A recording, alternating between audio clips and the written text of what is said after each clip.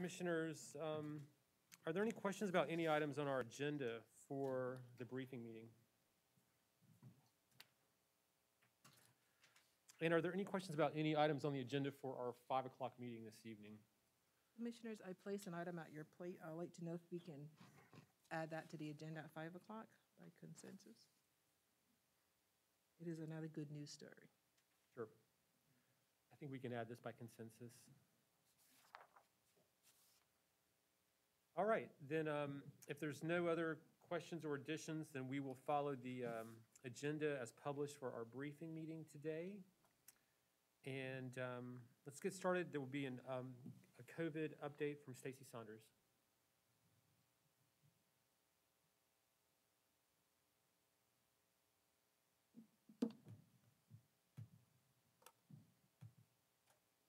Good afternoon, and thank you all again for the time today to present our COVID update. So Buncombe County has surpassed 30,000 total cases of COVID-19. As of yesterday, we have 30,384 confirmed cases of COVID-19 since identifying our first case. In addition, we now have lost 440 neighbors in COVID-related deaths. That's 440 individuals that we will all miss this holiday. And so just as I'm addressing you and the community, as folks finish their holiday shopping and enjoy the twinkling lights of the season, please take a moment to remember these 444 people in our community that have died during the pandemic. And remember them not as just a number, but as friends and neighbors that they truly were. Unfortunately, I do not bring tidings of good cheer today for you all in terms of our local numbers. Case rates, transmission rates, and hospitalizations are increasing. We are now seeing the impact of the recent holiday travel and gatherings as we are about 10 to 12 days out from many of the Thanksgiving festivities. Our case rate has increased over 54% in the last week, rising to 208 new cases per 100,000. In the last week, that's almost 590 new cases that were identified.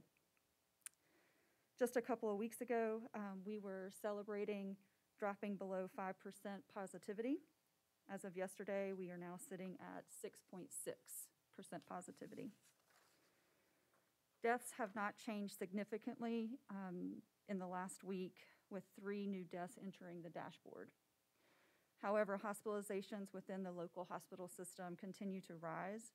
While they are still low, we have seen this rise from 2.8% of inpatient beds occupied by COVID-19 just prior to Thanksgiving to almost 5% as of Monday. And based on today's daily census, that percent will further increase as there were just under 70 inpatient beds occupied with COVID-19 hospital-wide versus 33 just before the holiday. ICU utilization remains stable at this time. So after spending a few days in the substantial spread status on the CDC tracker, North Carolina has re-entered the high spread status, and the CDC still considers Buncombe County an area of high transmission. I can't honestly say that I'm surprised by the indicators. We were anticipating cases to further rise after the holiday.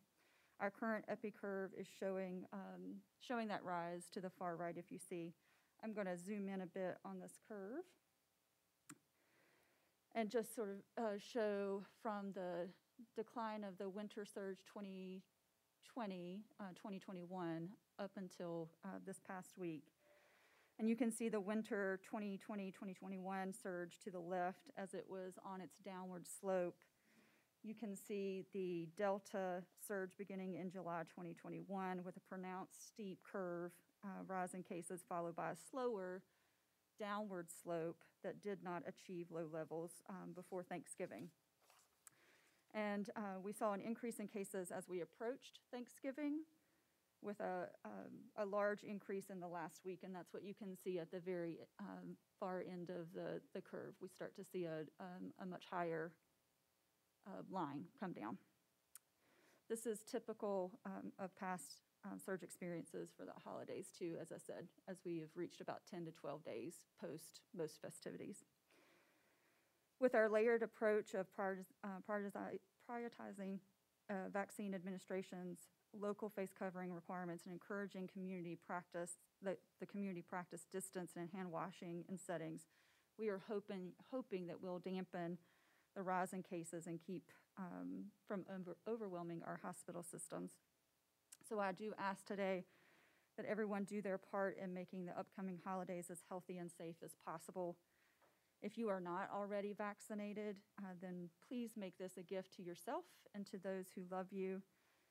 And while we make it through the holidays and the potential for higher rates of cases, please remember our face covering requirement and wear a mask when in indoor public spaces. Also remember to keep your distance between you and others not in your household when shopping or visiting indoor spaces. And for lots of good reasons this season, please remember to wash your hands. And we'll talk a little bit about another reason why that might be important. These measures that I just mentioned are just as important as we learn more about the Omicron variant, which has now been identified in several U.S. states. And at the time, as I walked into this briefing, I am not aware of it being identified in North Carolina yet, but we can assume that it is circulating. These same measures of masking, ventilation, distancing, and hand washing will also help protect you and others as we are being introduced to the Omicron variant. In terms of cases by age, the proportion of case burden has not changed significantly. The majority of new cases are still in our 25 to 49-year-olds. I believe it's about 40%, followed by our less than 18-year-olds, so that's our 0 to 17 population, who remain stable at about 21%.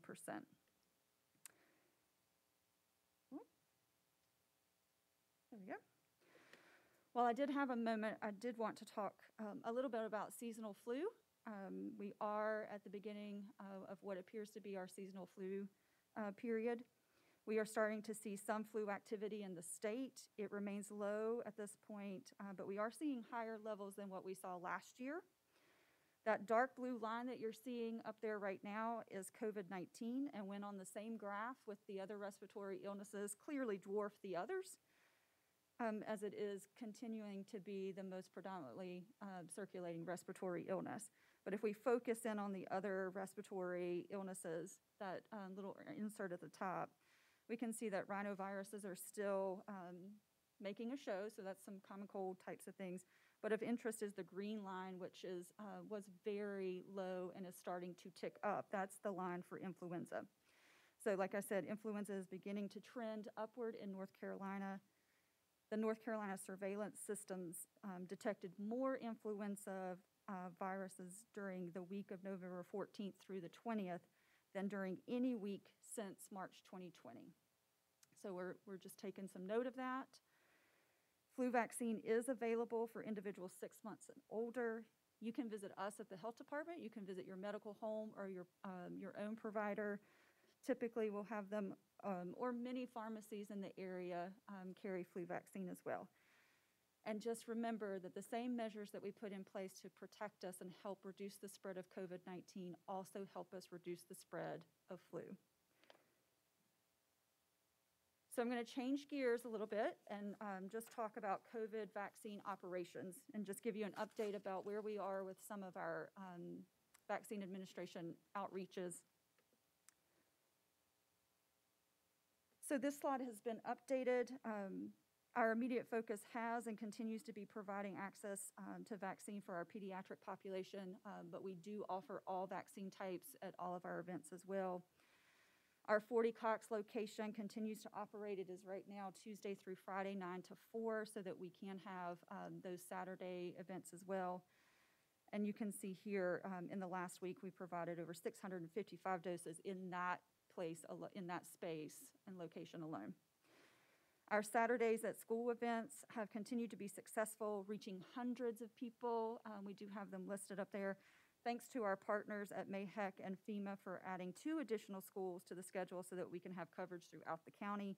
And just some highlights, our last 4 events, we've reached 393 at Asheville Middle, 149 at North Buncombe, 250 at Irwin, and 234 at Robertson. We have 2 events coming up this weekend at Owen and at AC Reynolds. So in addition to the pediatric outreach, Buncombe County HHS continues to provide vaccinations for long-term care facilities and homebound. Our Buncombe County and partners at CareMedics have provided over 100 homebound doses and provided vaccine services to an additional 10 long-term care facilities since the last time we updated you all on that in October. So that's just since October, 100 additional homebound and 10 more long-term care facilities.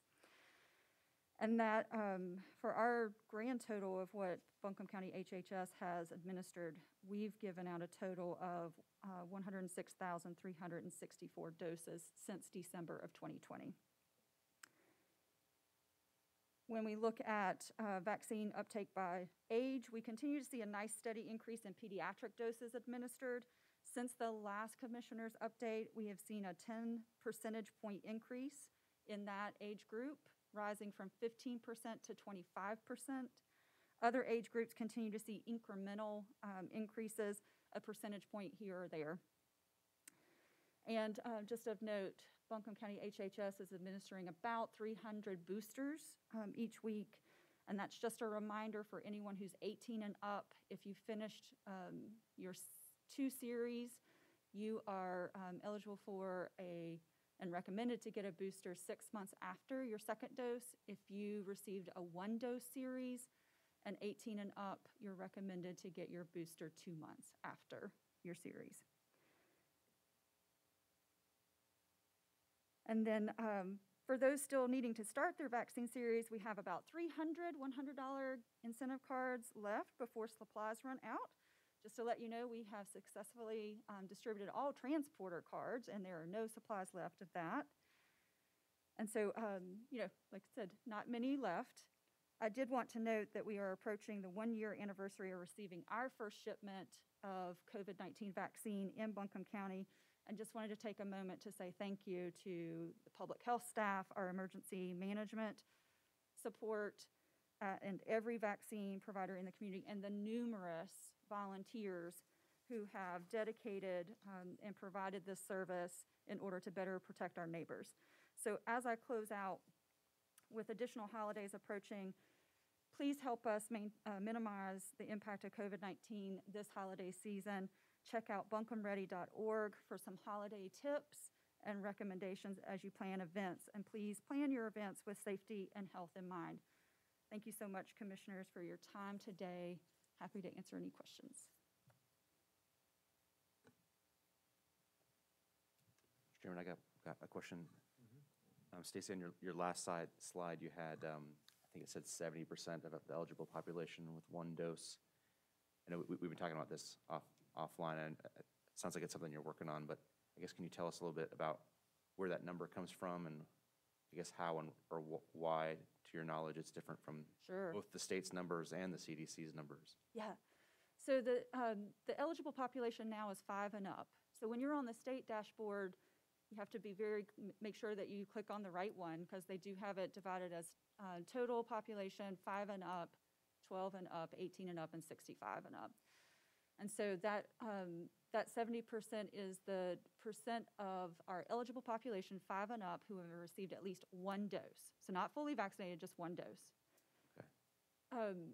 And that may differ from the CDC because there are some differences the way they collect data. So I will tell you that the North Carolina dashboard is likely more accurate around what we do in North Carolina, because we have our own COVID vaccine management system that a vaccine provider in North Carolina is going to be entering into it. So for the CDC, they have acknowledged that some of their county data is 1 missing, but 2 sometimes is by county of administration, not county of residence. So that's sometimes because we have a large VA hospital, that may be skewing the numbers that you see on the CDC as well. They have us at 81.5% of our total population receiving one dose, which I found awesome and exciting, but you're saying that's wrong, but the silver lining is that those people are still in our community, they just might be outside of our. That's correct, and boundaries. that is correct about the Veterans Administration. Yes, they are coming into our community for sure for services, so yes. So perhaps the CDC's numbers for neighboring counties perhaps might be low, is that? They do make safe? they do, in their notes section on the CDC vaccine data, they talk about how it can fluctuate, that some counties may see higher, some may see lower, based on the way that they gather that data. They make every effort to get county of residence, but when it's missing or if they don't, it may default to administration or something else. Well, thank you for clearing that up, and let us know what the best single source of truth is as we go forward with all this. Yes, right now, absolutely, the North Carolina dashboard is sort of my guiding light. All right, Stacy, thank you so much for the updates. I've got, Oh, go ahead, Robert. not really, well, a question you can get back to us or Okay. an answer. On the incentive cards, how are they being tracked? Because I've been hearing that we've had some people go in and get multiple shots over a 3-day period at each location.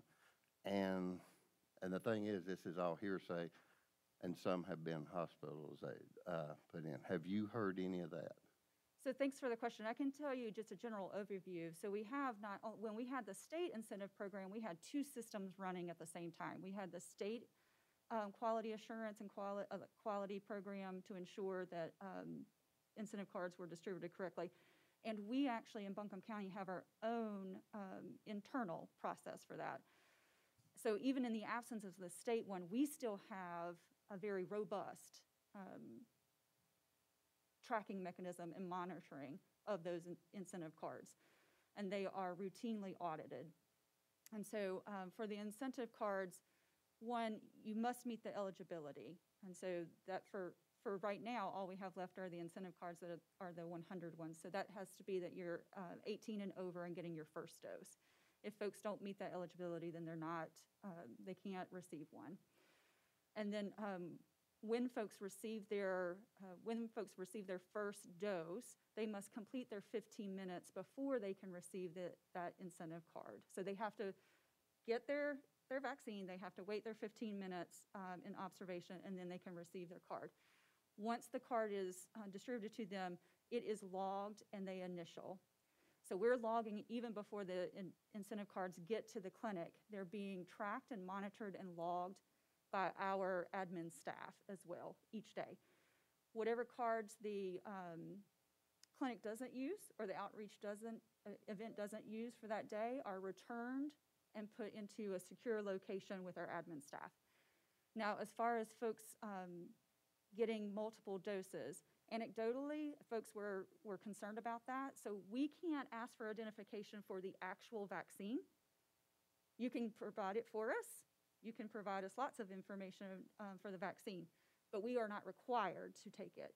For the incentive card, if we have a question about you potentially coming in multiple times, we can ask for that because the incentive card is completely separate from the actual vaccine itself. So we've put in multiple layers of quality assurance to ensure that we don't have folks coming back. I am not aware of anyone being hospitalized because of multiple doses. No, not hospitalizations, no.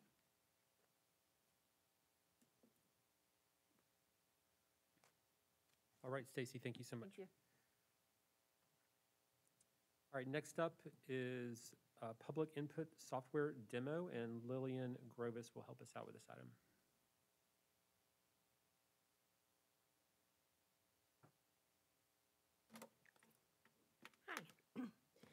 Hi. So for this demonstration, we actually have a little exercise. So if you have your laptop or your phone handy, you can participate. If you don't want to participate, we'll show it on the screen and you'll get to see it regardless. But that's why the QR code is next to your place. We're not ordering food from a restaurant. That's part of the activity. So recently, Buncombe County started a contract with publicinput.com, which is a public engagement portal. You may have seen this portal used by the city of Asheville. It was a tool that we used during the Vance Monument Task Force that was really beneficial. And so for us, let's see. Max, it's not forwarding on the screen. It's what?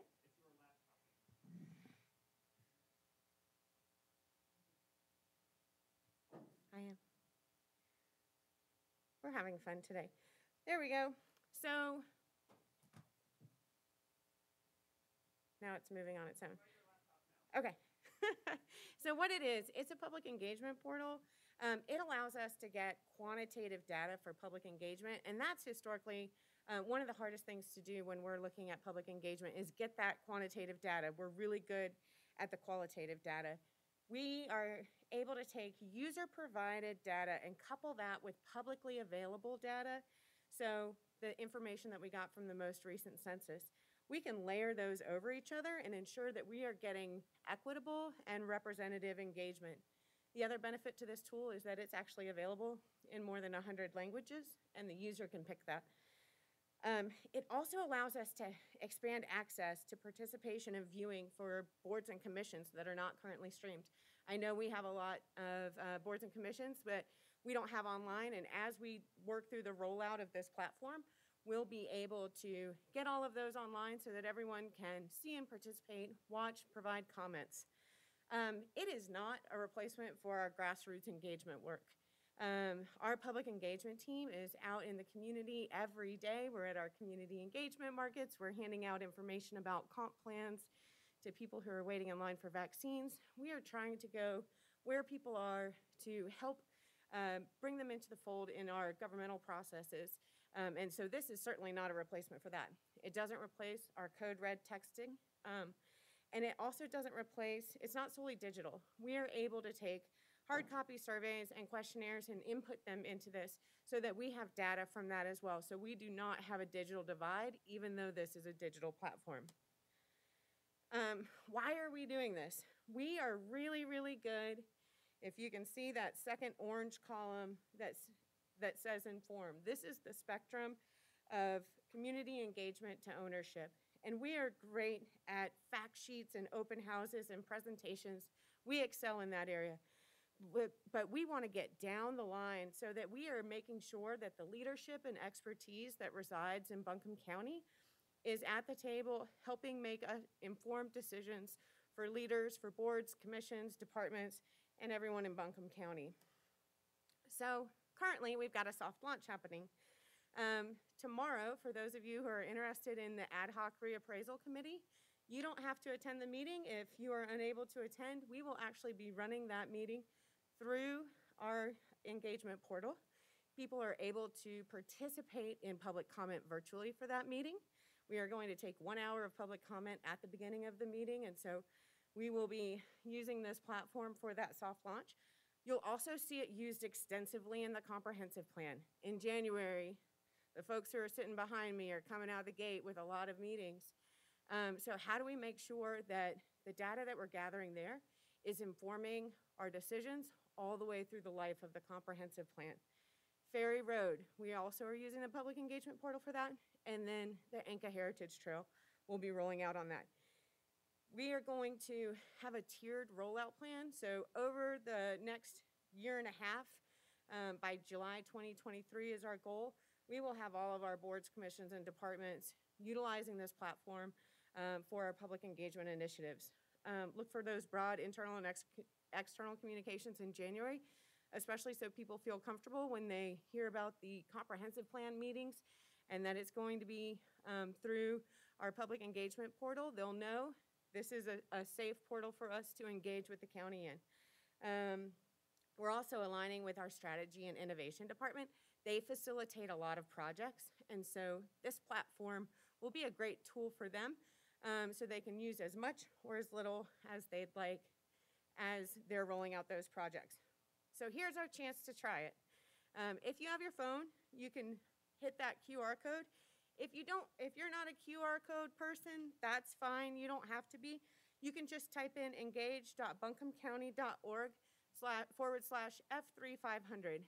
And that F3500, that's just an automatically generated number. We can customize that if we want to, but we are still kind of sailing the ship and learning all at the same time, so we didn't want to get too fancy for you today.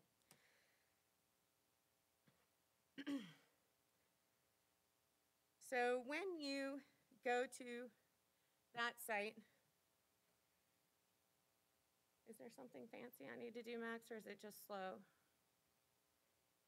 Okay, it's just taking a second. So when you get to that page, when you've hit that QR code or entered in that website, you don't need to enter www because it's already a secure site, so forget about the W's. Then you'll type in your email address, your phone number, and your name. You can attend virtually or in person, however you prefer. And you can also click that button to subscribe for updates on this board briefing. That's just a way so that following the briefing, if we want to send a message and let everyone know the outcomes of any particular decision that was made during this time, we've got it. I would love to do that.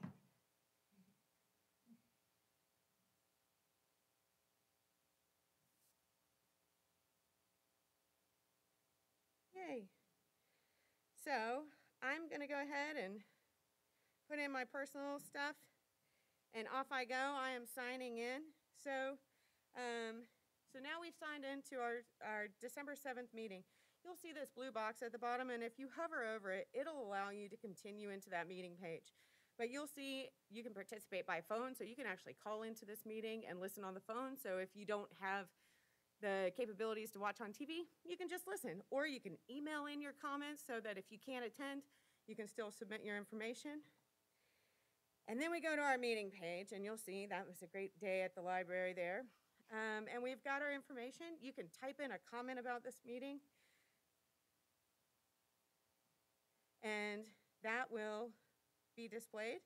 And then we've got some really important questions here. So you're going to be asked this ranking question of what's your favorite sandwich. You have 4 options there, and you can rank those. We've got pimento cheese, grilled cheese, PB&J, and egg salad.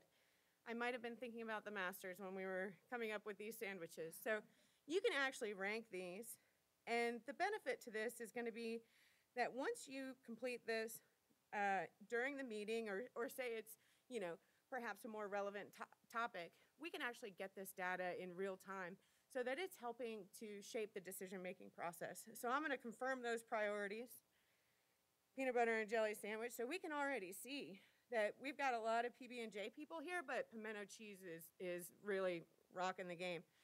And then we've got consensus building, right? So we want to know how people are feeling about things. And so we went with a really polarizing topic of pineapple on pizza. If we're into pineapple on pizza, we can make that decision. So you just do thumbs up or the red button. I personally think that pineapple is great on pizza. Once you do that, you can hit continue, and then you'll be asked another consensus question. It's time to let go of old pizza standards. I absolutely agree with that. And then finally, it's only acceptable if you add jalapenos. I'm very agreeable today. So I have completed that. And the final question is pretty important. It's, what's your zip code? So I live in Black Mountain. I entered that in. And so for the user experience, I'm done. I have now participated in this board meeting. But what we'll see on our back end is actually the analytics here. So we're able to see, we've got 117 responses on this. We might have tried it out with our Managers Advisory Group earlier. But anyone who's in this meeting right now or watching on TV is also able to participate.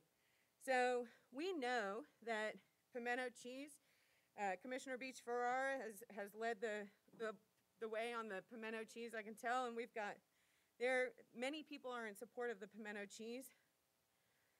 We also have a good number of people who agree that pineapple should never be on pizza, but the folks in my camp who disagree, we've got about 40%. So we're seeing that. But then this is a really useful tool for us, and that's the map. And we can overlay important information like the current commissioner districts.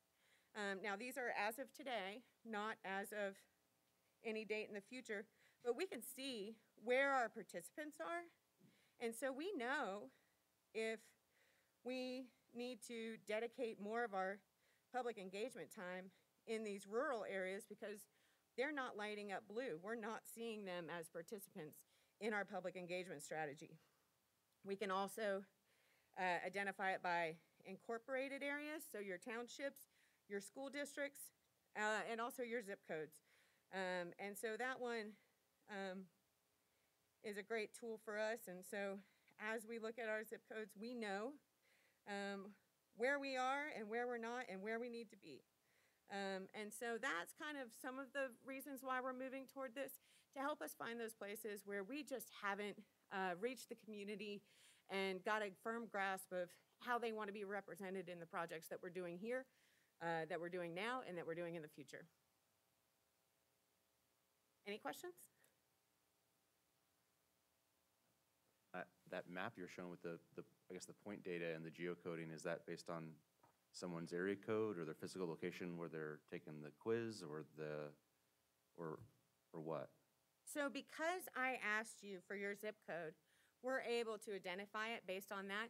But say that we didn't want to ask you for anything at all, we would actually look at it based on your IP address. So we wouldn't know who you are specifically, but we would know the general area of where you are. If we wanted to go a step further, we could ask you for your home address. But we don't always want to ask our community members that, and they don't always want to provide it. So this is a way for us to scale up or scale down how much information we're asking. And even if they want to keep it anonymous, we can still go off of IP addresses to help us get a sense of where people are. Thanks. Thank you, Lillian. I'm really excited about this, and I love the fact that you're going to be able to have this that data there. And I especially love the fact this spectrum of community engagement and that awareness that we're in the inform and we want to move on to the involve and the collaborate, which I think is great. So thank you so much for your work and your team's work on this. Absolutely. I would be remiss if I didn't recognize, we've got, Dan Hess, who sits in the back and isn't a big talker during commissioner meetings, has been a real asset in this process.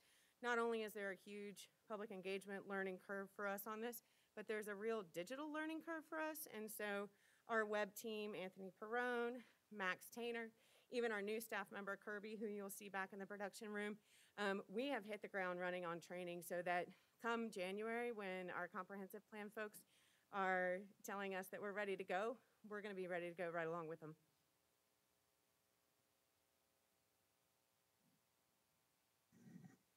All right, thank you so much for the updates on all this. It's great work, appreciate it.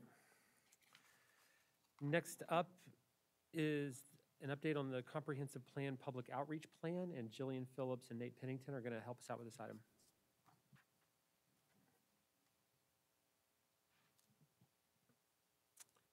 Good afternoon, Commissioners. I'm happy to provide an update for you all today. Go ahead and cue up the presentation, please. Thank you.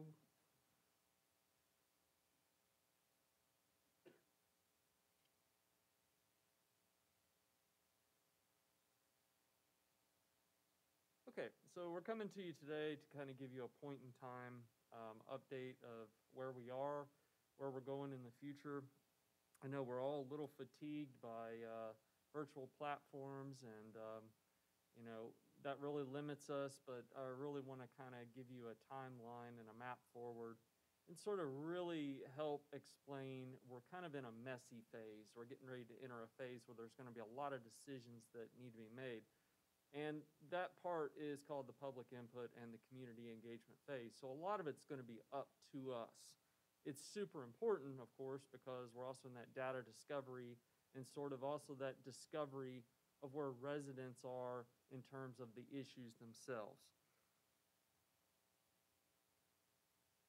That being said, what we'd like to do for you first is show you just a really quick video that was produced in-house by the talents of our Shannon Capizzelli in the planning department with assistance of Angie Lee, who did the voice, in the planning department, and then the talents of Max Tainter to do the professional production of this video, which he will pull up in just one moment.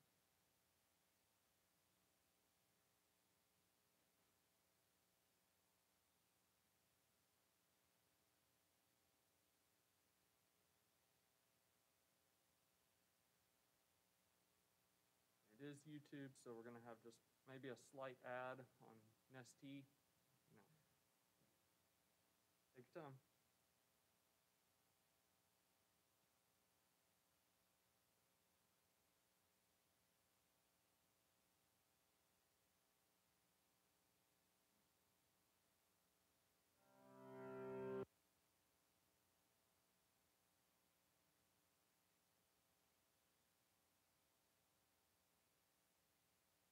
You booked a cozy Verbo mountain cabin with a kitchen where everyone can share.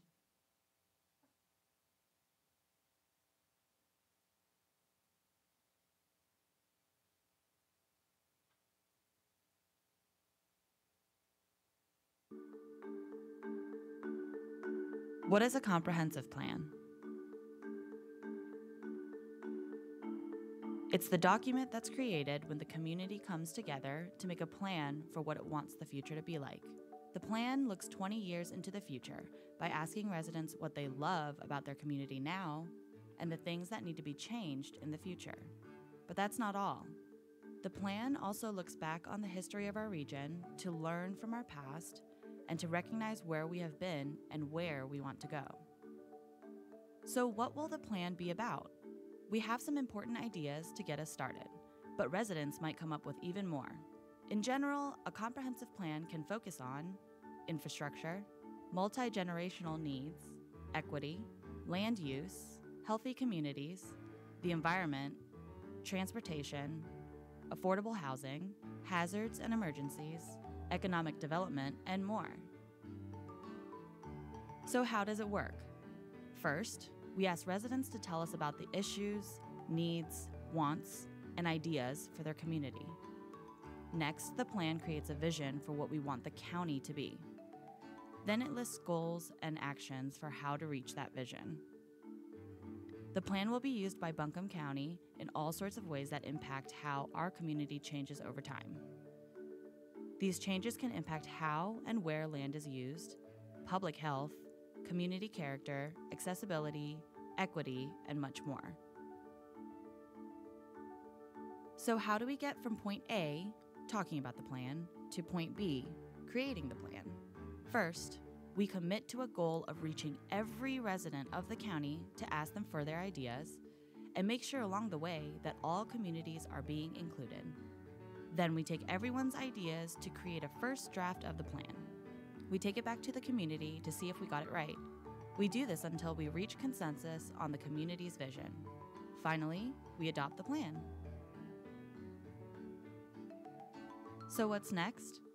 We take our plan and we start creating ways to make it happen through the everyday decisions, services, and resources provided by your local government. So start thinking about it. What do you want your community to look like in 5 years, 10 years, and 20 years from now? What do you love and what can be improved? Now is our chance to create that vision together, for ourselves, for our children, and for the future.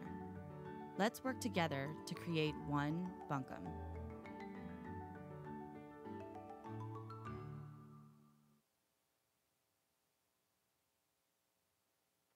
Thank you, Max.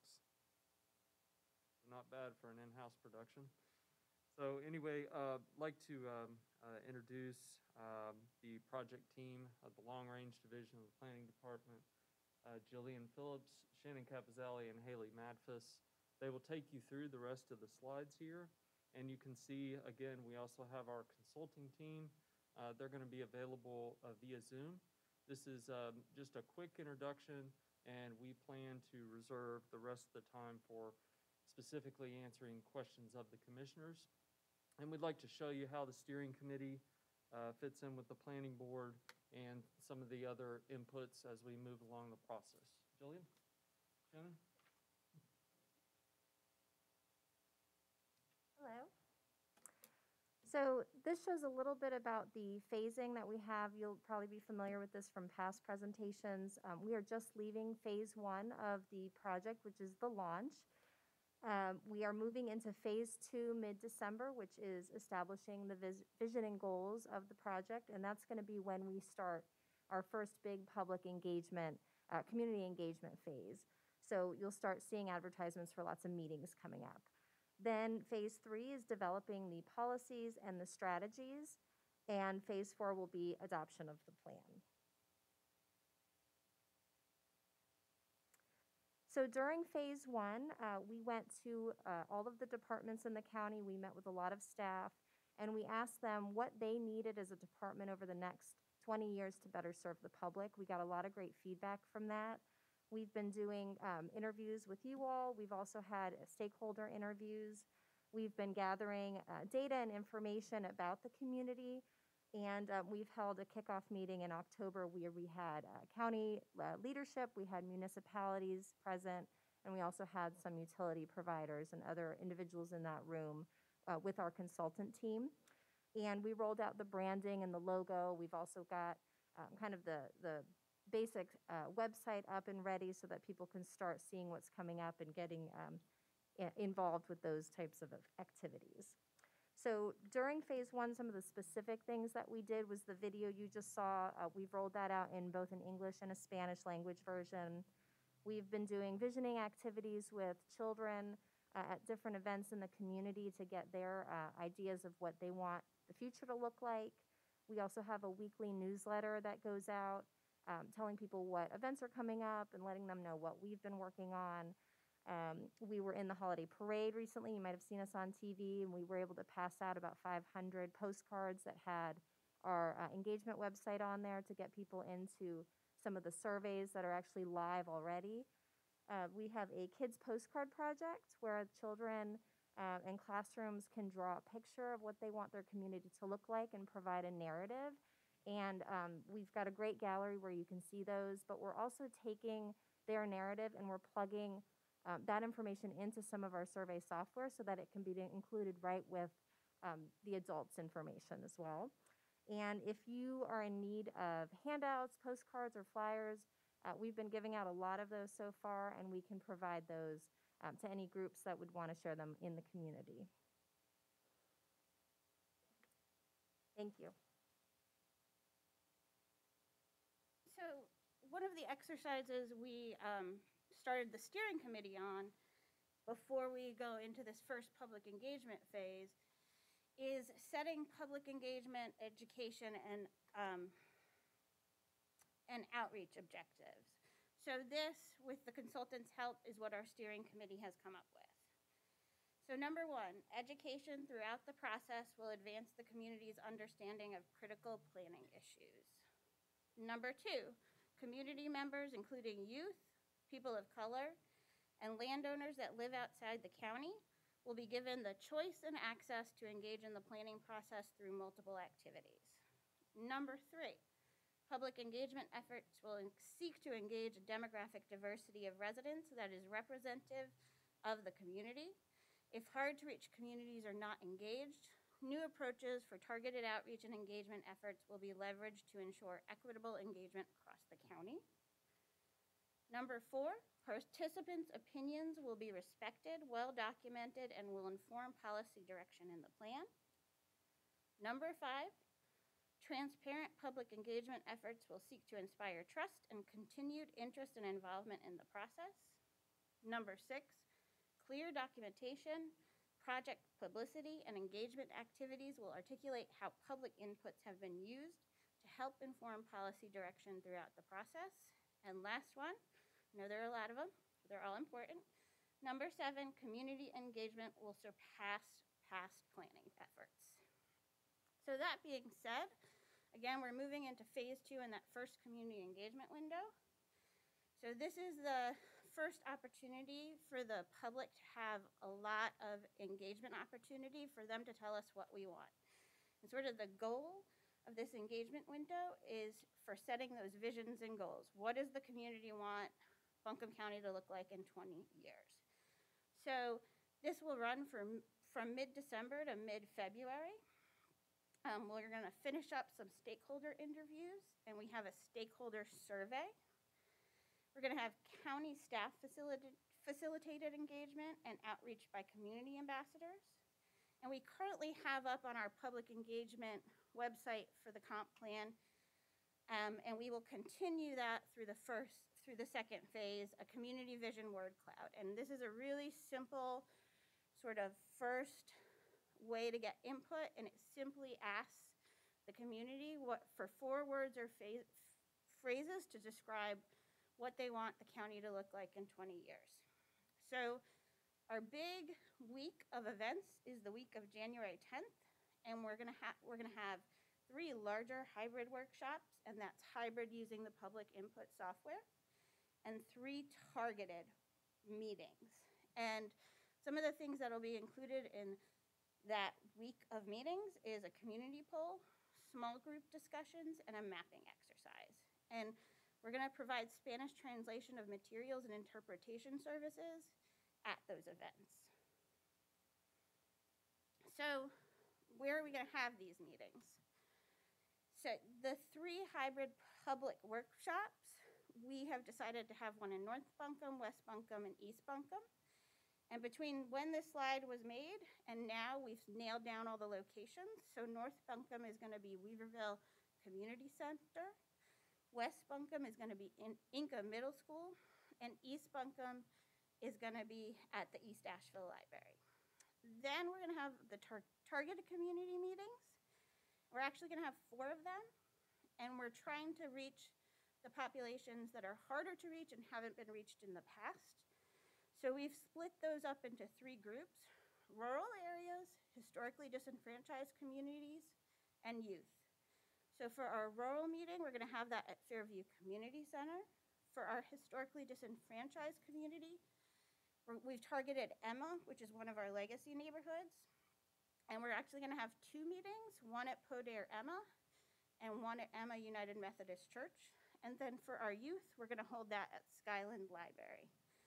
So, and just a note to the commissioners, community engagement windows may be extended or number of meetings may be increased based on the evaluation of the input received. Like Lillian was saying, that public input software gives us the ability to look at the engagement in real time and see where the gaps are.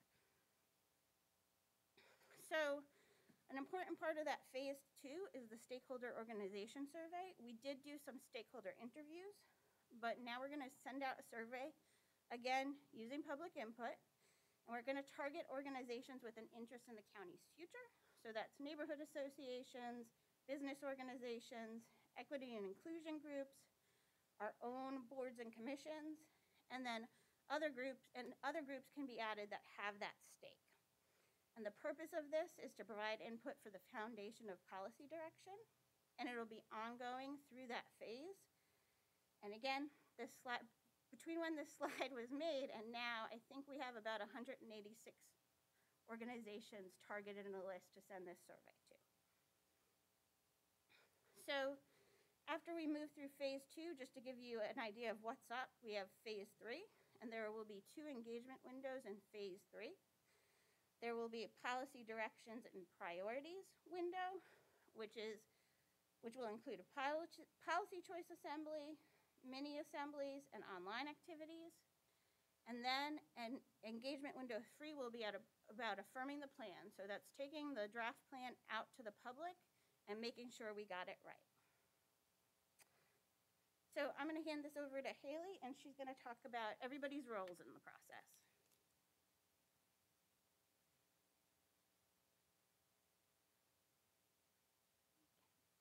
Hello. Okay, so I'll go over the planning process roles. So first are our residents and property owners, and this is where we really form the foundation for policy direction through their provided inputs. Stakeholder organizations, as Jillian said, we have a lot of those, will also be the other part of the foundation for policy direction through their inputs as well. Our steering committee are the reviewers and guiders of the plan development. The Planning Board are the reviewers and endorsers of the plan development. Board of Commissioners are the adopters and implementers of the final plan. Staff and consultants are technical assistants and the facilitators of the planning process. And there you have that. And thank you for your time today, and we'll open up to questions from the commissioners on the public input process. And just to note for the commissioners, we do have Leanne King with Clarion on the line, I guess, through Zoom, if you have any questions for her.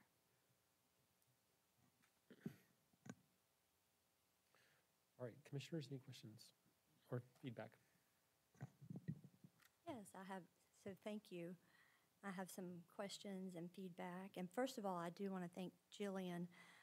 I know I was at the Buncombe County Farm Bureau recently, and I was very pleased when Jillian actually had shown up and was there presenting, so I appreciate that. And I know you all have been putting forth a great effort to get out into the community, and encourage everyone to sign up for that weekly newsletter. It is excellent, so thank you all for all that great work. I watched the 3 virtual meetings, and I do have a concern about doing all those virtually. I really feel like something is being lost when we do that. So for the steering committee? For the steering committee, We yes. have polled the steering committee, and they feel comfortable having an in-person meeting. If, dependent on COVID numbers, we're going to check back in with them. So our February meeting with the steering committee, when we start feeding them sort of what we have gotten out of the community engagement window, that is going to be in person. Okay, well, great. I think that will be really positive, because I do feel, just from watching those meetings, there's definitely something being lost. I don't feel like it's equal participation among the members, because some folks just have more professional experience with utilizing Zoom than others. And so I'm glad to hear that you're going to be able to meet in person, so that all their voices will be heard and they'll be able to participate. The other thing that I am concerned about when I look at the areas that you are getting ready to do outreach, this has happened in the past with the county, and so I'm going to bring it up again. This happened when strategic planning was happening before.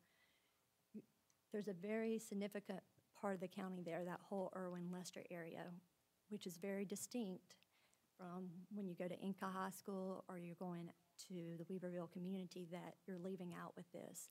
And I think it's really important that you don't do that. So I think we should look at making sure that we have some kind of public engagement in that area. So I've actually had a discussion with someone at Lester Community Center about scheduling sort of smaller meetings at both Lester Community Center and Sandy Mush, that staff would lead in after that week of January 10th, and then rolling into February, trying to schedule meetings at those 2 community centers. We're really trying with the staff-led engagement to go out where they are, where they want us to come. So I did have that discussion with her, and we're aware of that, and I can let you know if we do end up scheduling those. If the commissioners wanted, we could have a meeting out in Sandy Mush or Lester. We do have extra money in that budget for additional public meetings. And I would say, I mean, if you're talking about doing staff-led, I mean, for Sandy Mush, that's fine, because that's pretty remote, as we all know. But, and having one at the Lester Community Center could be good, as you're saying, but there's still there's a significant part of the population around that Irwin High School area. So you may just look, if you're wanting to do staff-led in that way, you may want to look at some additional ones too, because there's a lot of folks in that whole Irwin area, and there's several, there's diverse languages spoken as well, which I'm glad to see that you have translators that are going to be working with you.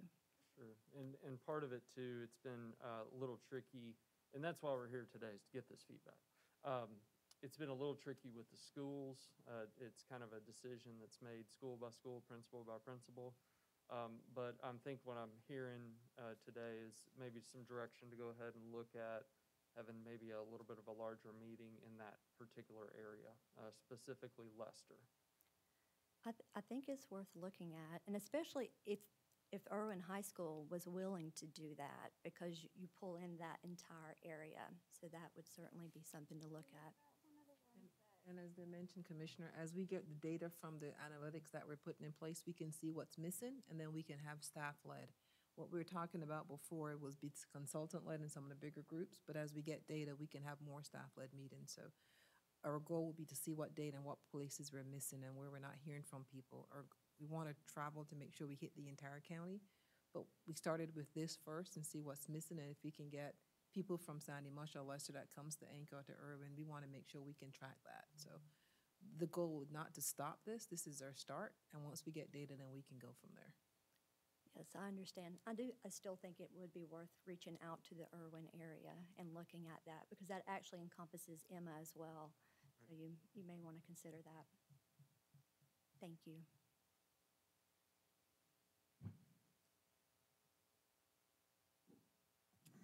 All right, any other questions or thoughts to share at this time?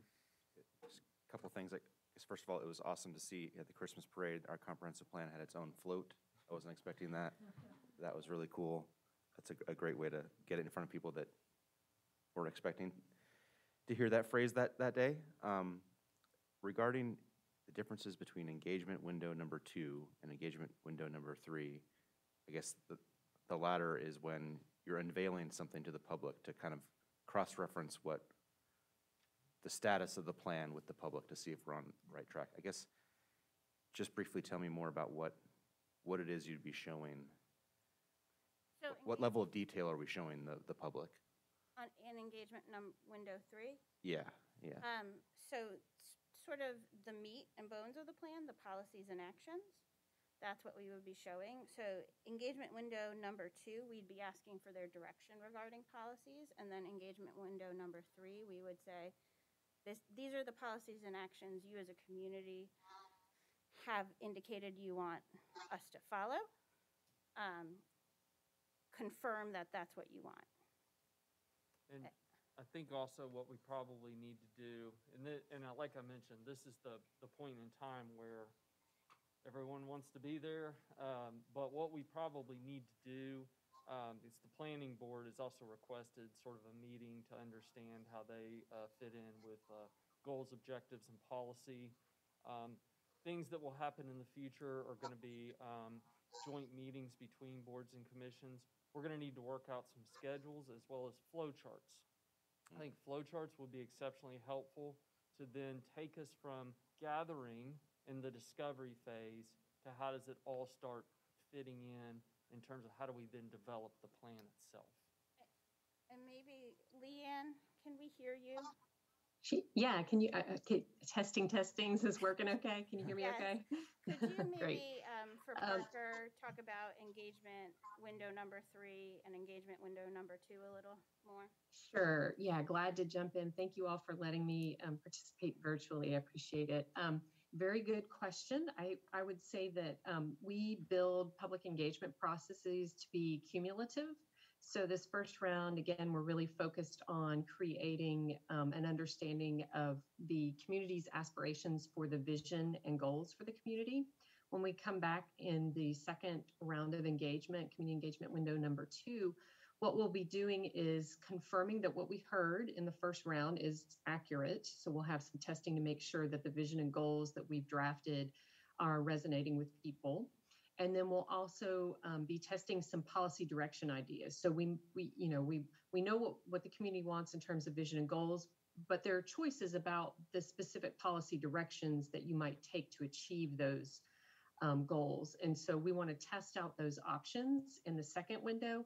And then we will take that learning from the community, those inputs, and develop a draft, what we call the public review draft of the comprehensive plan. And that's what we would be sharing in the third engagement window.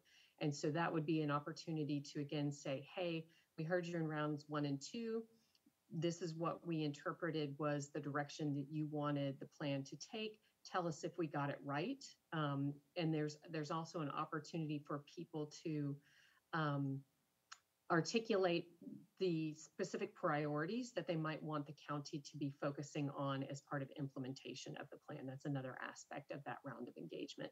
So once we get through round 3 and get those inputs from the community on the public review draft, then we can create what we call the public hearing draft. So we would revise the plan, work with the steering committee to fine tune it before it goes through the formal adoption process. And I believe we've got some meetings even built in before the adoption hearings start to be bringing this to the planning board and to Board of County Commissioners to share with you what the process and answer any questions before we go into that adoption hearing phase of things. So glad to answer any other questions that you might have. Thank you.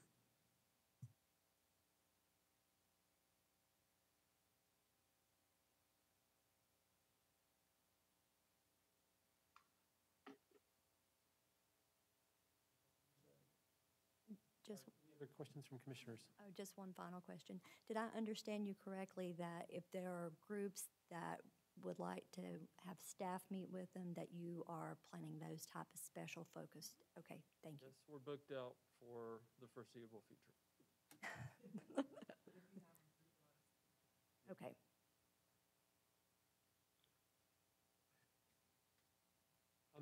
This is maybe just more of a philosophical question, but I mean, a lot of this talks about public input and kind of finding consensus and stuff. But of course, there's lots of issues that there's not consensus on, right?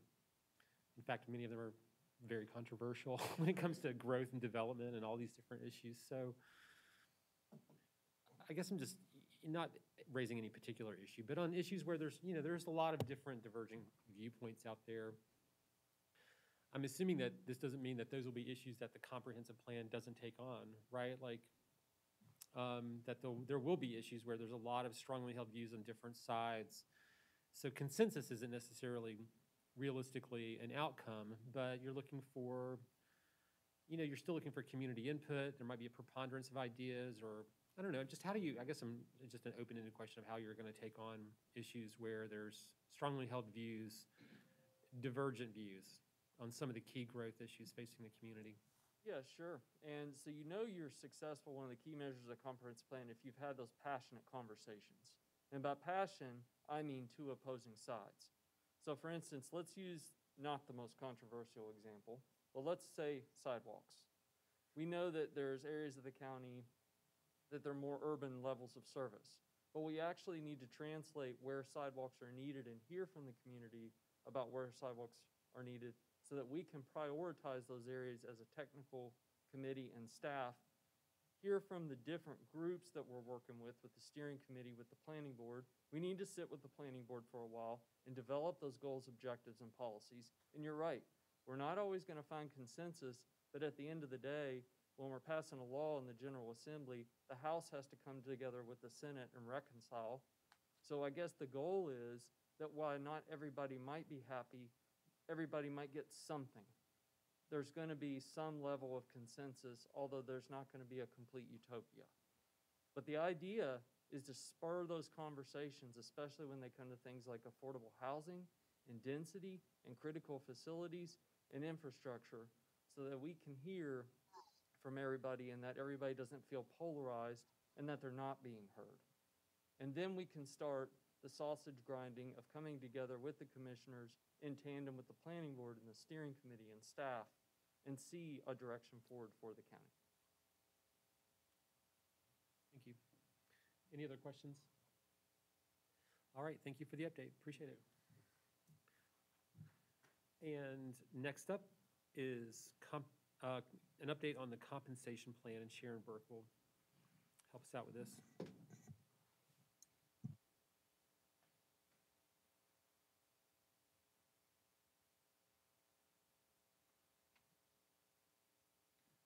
Good evening. I also have Rusty Mao with me, and Rusty will be assisting me through this presentation. So today I just wanted to provide an update on the work that we have done over the last few years on the compensation study.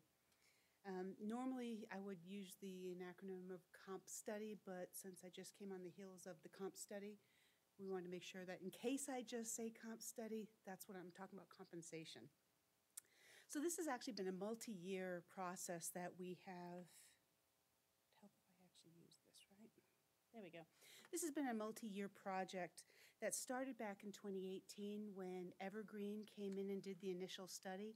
And the work that Evergreen did really identified some of the gaps that we have here at the county. And they focused on the fact that we really didn't have a compensation policy, that we had not studied our internal equity, and that we really need to pay attention to functions of the job and really look at what we're actually looking at in regards to how we compensate our employees.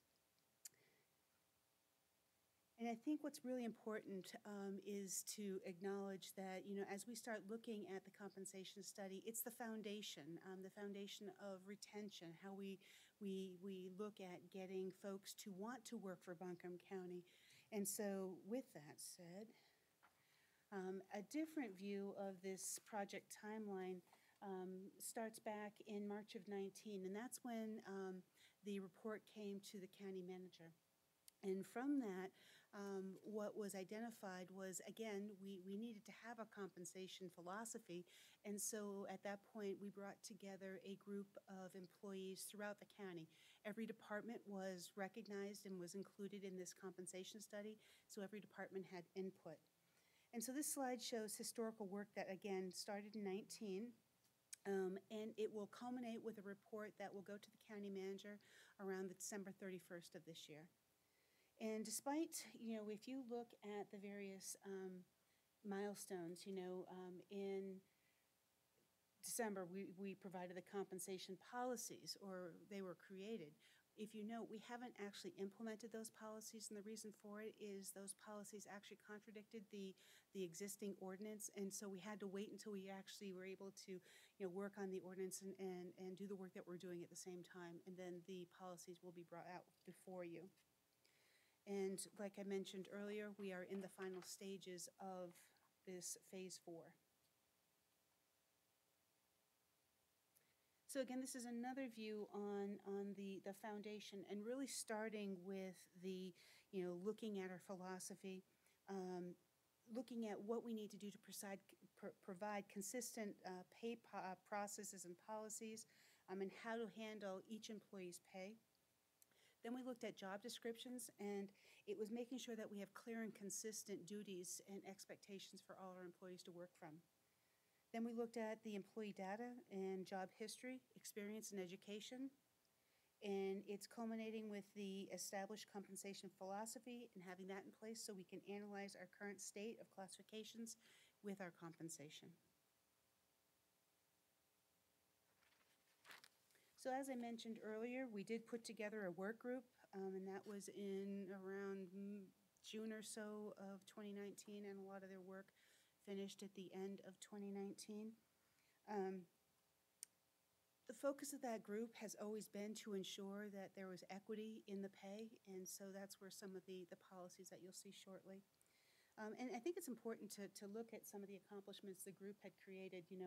It's documenting current state of internal pay practices, again, developing the compensation philosophy, defining the guidelines on how to pay people effectively, and identifying the necessary changes that are needed within our personnel ordinance.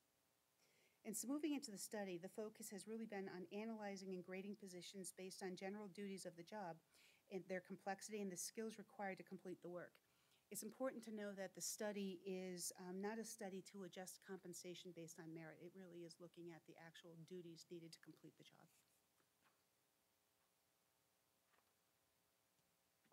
So I'm actually going to scroll through this part, get them all up here. There we go. What is before you right now, this is actually the compensation philosophy that was brought forward to the commission back in 2019. And our focus on this is really to have externally competitive and internally equitable total compensation packages, to create a merit system and reward employees for above normal performance, acknowledge and protect the work-life balance in order to retain our employees, create a career progression and a succession plan, and have internal culture that is based on respect and accountability.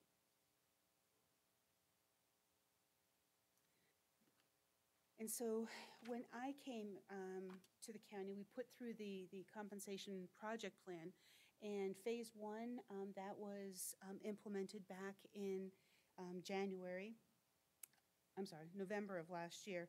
And really our charge has been to analyze our position duties, ensure proper grading and classification for each position, and compare our data against the market.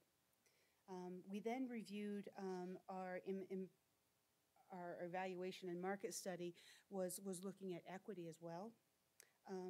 And then we're going to be making a recommendation, and that's part of our final study, and that is the report and the findings are due to the county manager on December 31st of this year. Once that report is delivered, our expectation is that a report with recommendations will be provided to the commission in the spring of 2022. I'm going to have Rusty talk about this slide. So as Sharon's laid out with the compensation philosophy, wanting to be a leader in the market, we start to get to this question of comparison. So anytime we talk about price data or economic data, we have to start to normalize. There's really two important considerations in order to be able to compare. Number one is, who do we want to compare to? And number two is, how do we compare? So the title here is really referencing identifying our market peers. So what we started to do, we typically look at the largest 10 counties in North Carolina, Buncombe being one of those, as really a reference point across the state. But then you see here within North Carolina, we also wanted our close proximity peers, the city of Asheville, Madison County, Henderson County. From there, we talked to Nate's team, we talked to the chamber, Tim Love, really thinking about who are some of our peers outside of North Carolina. So similar type of challenges, type of workforce, so some of those gateway communities. And you see those listed here, Nashville, Bend, Oregon, Charleston. And then we wanted to make sure that we're mindful of, while about an hour away, still a potential competitive market being Greenville, South Carolina. So that's how we identified the peer list. So then we move into normalization. There's really two steps to that.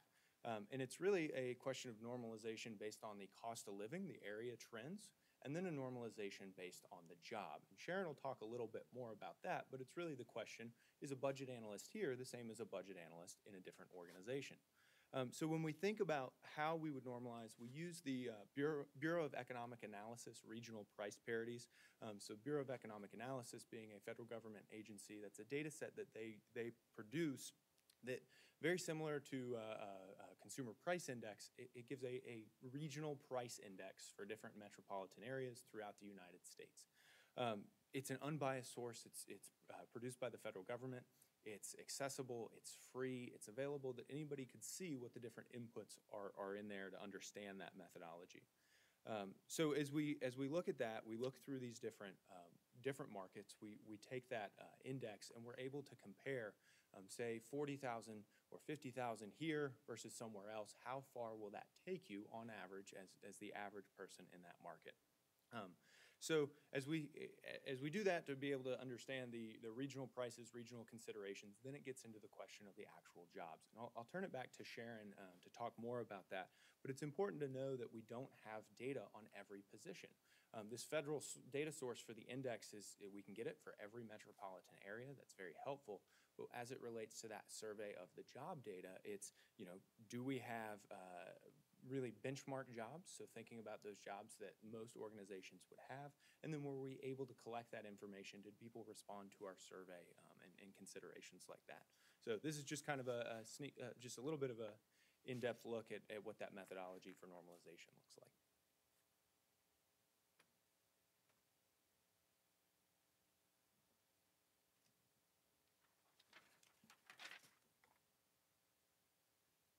Oh, holy Hannah.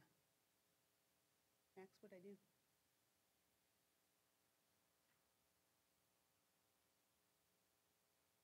Sorry about that. So when we started looking at positions, and what we did was we pulled again the benchmark positions that we could get data for. And so when you look at this position, I chose a position that we don't have an employee in right now. And what this is saying is that we had 12 responses to the data inquiry. Of those 12 responses, Buncombe County is paying above market. And so I'm looking at, if you look from left to right, New Hanover has the highest compensation offered based on the BA RPP, and then Durham has the least. And so what that says to us is that right now we are paying that position above market. The other area that's really important that I show you is, and I think this is beautiful. She set it up to do this for me. The match level where it says the exact, fair, and good, exact. When we went out to provide the information to the survey respondents, what we asked them to do is look at the job description. So we actually gave them the information about each one of our jobs that we asked for information on. And we said, look at our job descriptions, the education, the experience, and the duties. Does that match exactly? Fair, good, or doesn't it match at all? And if it matches exact, let us know it matches exact, so that way we know we really are truly looking at positions that are similar.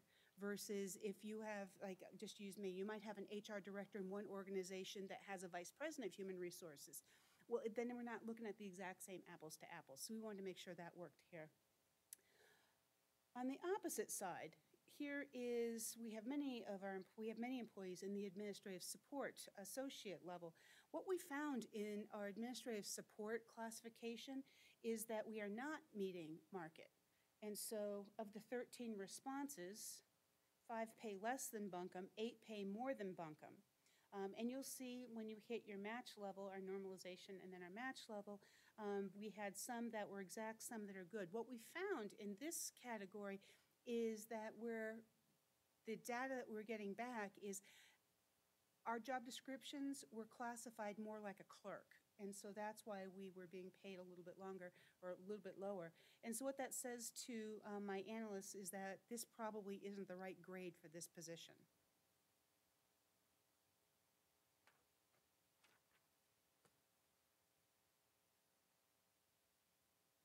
So where are we right now? So we're currently working on creating job families and compensable factors for the organization. And what that is, let's see if I can switch over here. So by putting the families, putting positions in families, it provides an avenue for us to begin succession planning and career progression, which is what employees are really looking for right now. They want to stay with our organization, but they need to see that there's a place for them to grow. And right now, we don't provide them with a very clear path for them to do that. We're also looking at a new projection for how we base our pay. And then looking at, right now, if you are an exempt and you're a non-exempt employee, hour versus salary, you could both be a 56S and 56H.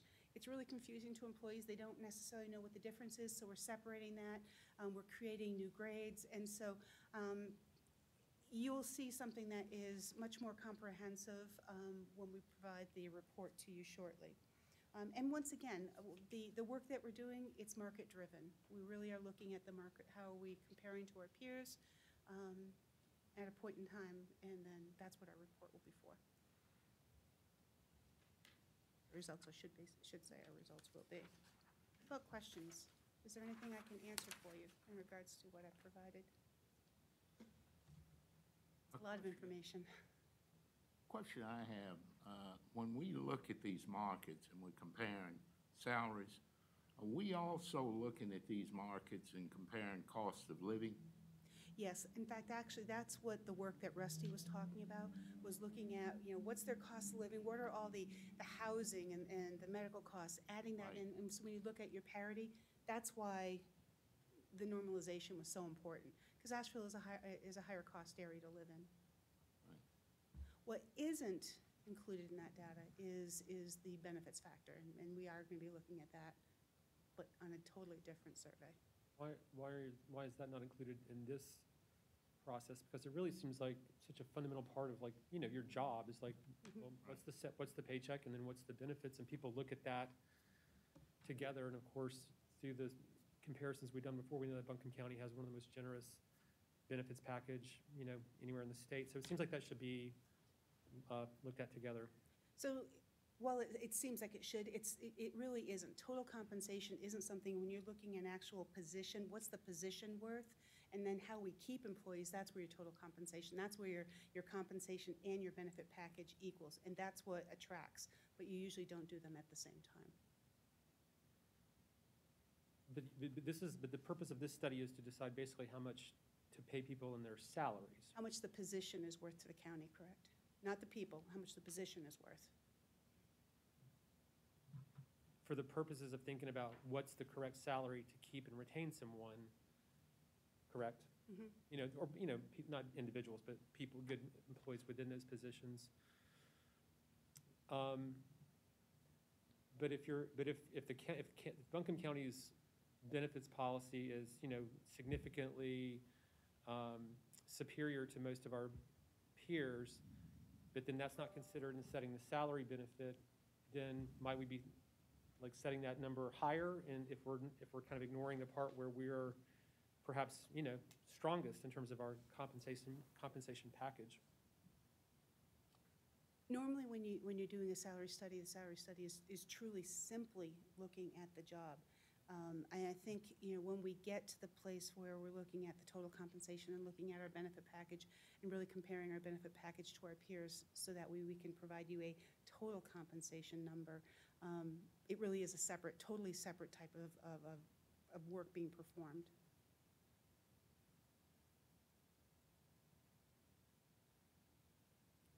Other questions?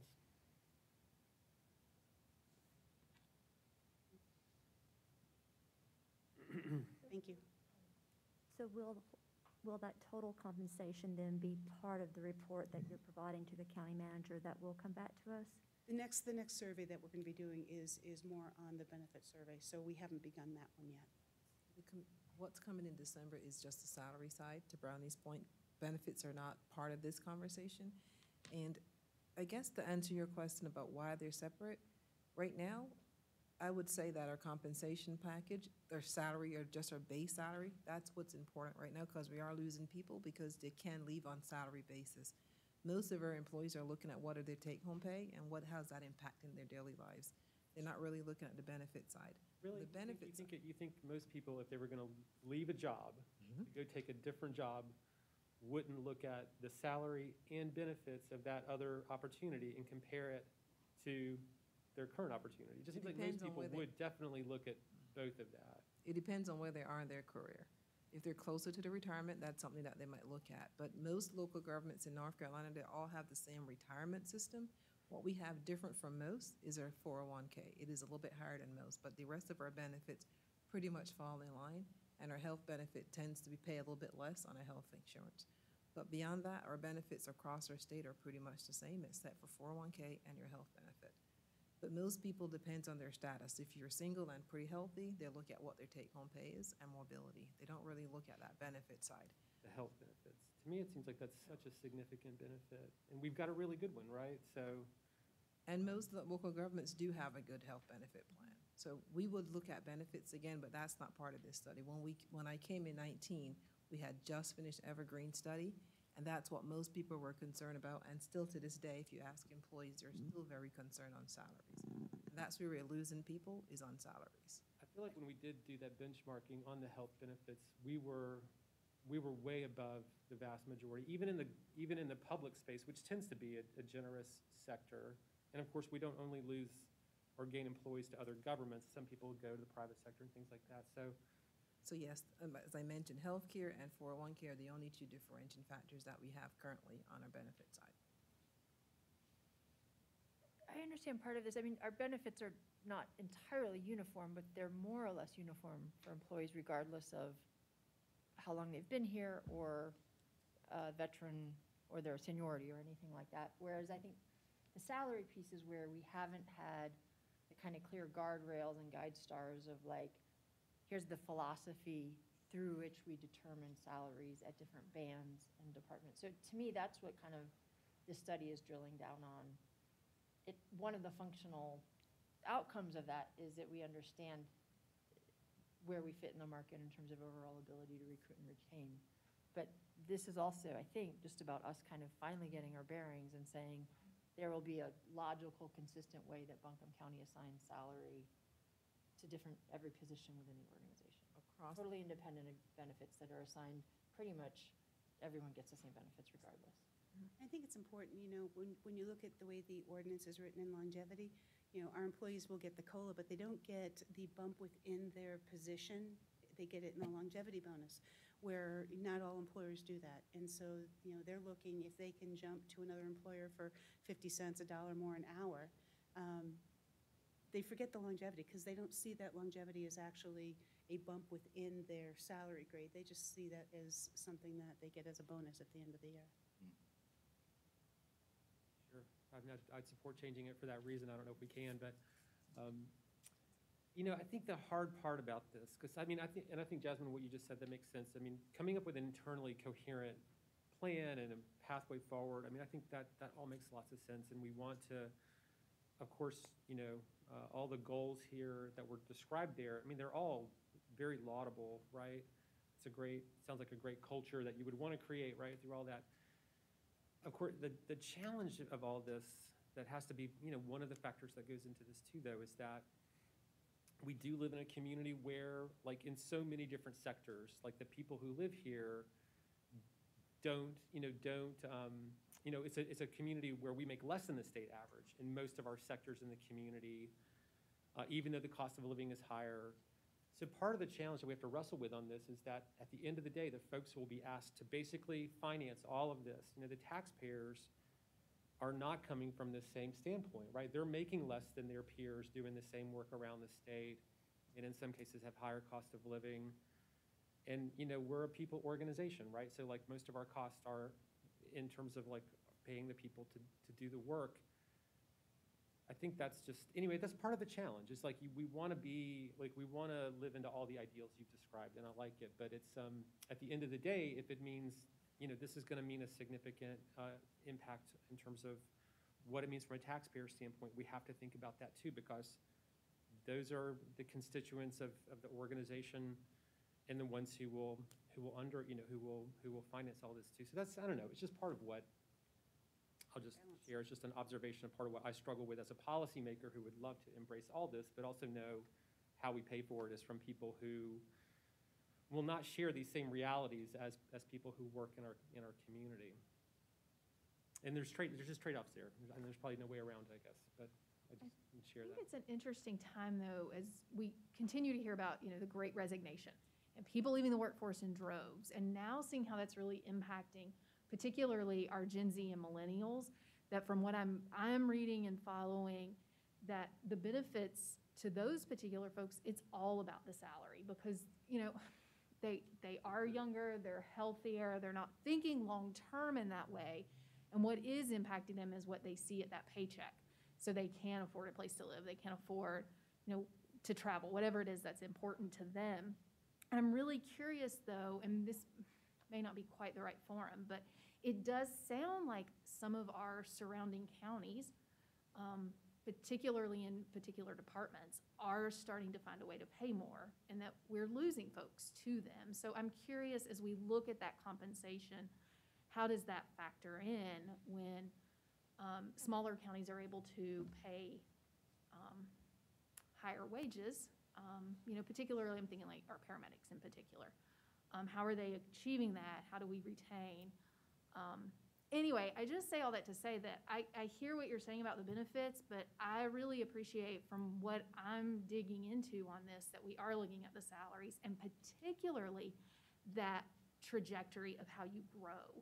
I think that is a missing component that a lot of employers overlook, so that when you do come in, you can see, well, I could stay with Buncombe County government for 20 years and start here and end up here. So I really do appreciate that y'all have dug in and really looked at how to retain folks in that. Commissioner, I would add that most of the counties are using ARPA funds. Gotcha. Thank you. Sorry, just maybe over-reading things. If there's so much interested in growing the salaries, which totally makes sense. I think that is the main driver, no question about it, for people's just career, thinking in terms of all other things being equal.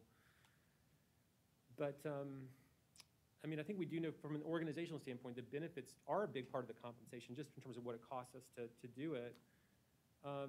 And I know we've been looking at those, and we've been bringing some good reforms to some of the compensation, I mean, to some of the benefits packages, and I support that. And just, I mean, if we are looking to grow the wage opportunities for folks, though, and this is kind of a strategic conversation, right? Like, we're trying to really map out the future. I mean, are there opportunities to kind of further say, you know, to the extent that we can have a long-term plan to manage our costs on the benefits side, you know, it creates more opportunities to grow the salary side. Because, I mean, I personally would really support that, because I think it gives more choices to the employees. You know, they want to spend some of their money on some of those things, they can, but for those who would prefer to buy a house or make other choices, then it kind of puts more choices in their hands as opposed to it kind of being made for them up front. But, I mean, are those kind of like strategic choices of where we invest our funds into our organization? Is that There are a lot of opportunity for ideas us? that we can bring forward that would include how do you balance stuff like that, provide an opportunity for employees to choose where they want to put their benefits dollars and stuff. We haven't gotten there yet, but there are a lot of opportunities out there. We haven't gotten, what we've been focusing right now, or at least since I've been here, and even with Avril, is looking at how can we manage the costs in regards to our benefits, you know, and I think we brought some of that stuff forward where, you know, even just putting through the physical therapy program, being able to save $250,000 there. And I mean, I think all that stuff really does add up, which there's still a cost, but looking at how can we mitigate some of those existential costs until we're able to really dig in on some of the other opportunities. All right, any other questions or thoughts at this time? Okay. Sharon, thank you so much, appreciate it. Thank you for your time. All right, the last item is commissioner meeting schedule for 2022, and Lamar Joyner's gonna tee us off here. Thank you. This is pretty standard by policy and resolution. The board is scheduled to meet every first and third Tuesday of the month. I just want to call attention to a couple of items on that list. In November, the meeting for the first meeting, November the 3rd, was set by resolution last year, and it was for the, in reference to the election year and even number years. I will say that in this 2022, that's going to be a little bit different because the elections are set for the first Tuesday after the first Monday. So the election in November will actually be November the 8th. So it's something we didn't take into consideration when we passed that resolution initially. But if we want to keep it by November the 3rd, we can. So just want to bring attention to that. And the December 5th meeting date was set on that first Monday because we have to have an organizational and swearing in meeting is what we typically do on that first Monday. So just want to bring attention. Is there any ideas about that November 3rd date? Do we want to keep it that date? It will be a Thursday instead of a Tuesday? Or do we want to push it back to November the 1st?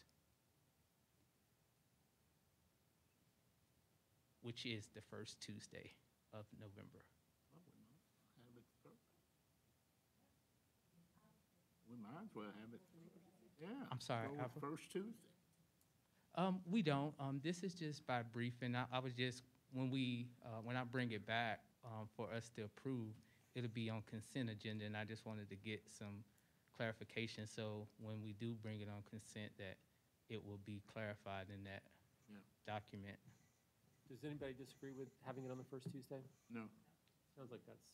Yeah, that's Okay. fine. So when I bring it back, I will have it state November the 1st being the first meeting in November. So. Sounds like a plan. All right, commissioners, I think we've worked through everything on our agenda. So let's adjourn this meeting, and we will reconvene at 5 o'clock for the regular meeting.